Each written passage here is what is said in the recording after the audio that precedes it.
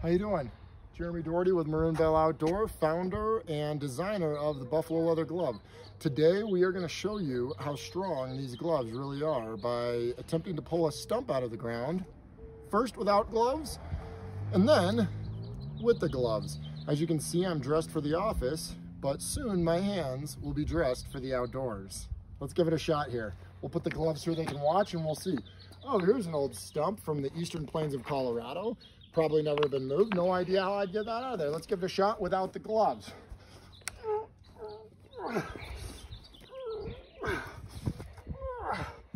I can't get it. There's no way. It'd take me all day. I'd probably need some type of an excavator or some type of heavy machinery.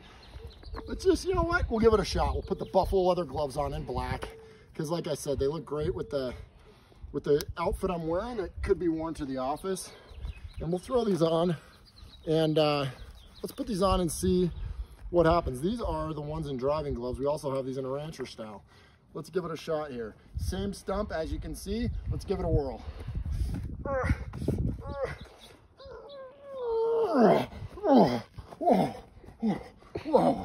Oh man, oh wow, that's a strong glove. I can't believe you just saw it here firsthand without the gloves and with the gloves. Full grain water buffalo. They're 3 times stronger than cowhide. We don't stretch them at tanning. They're not sanded out for the impurities. They're tough, they're rugged, and you can dress for the city and the outdoors. Thanks a lot, guys.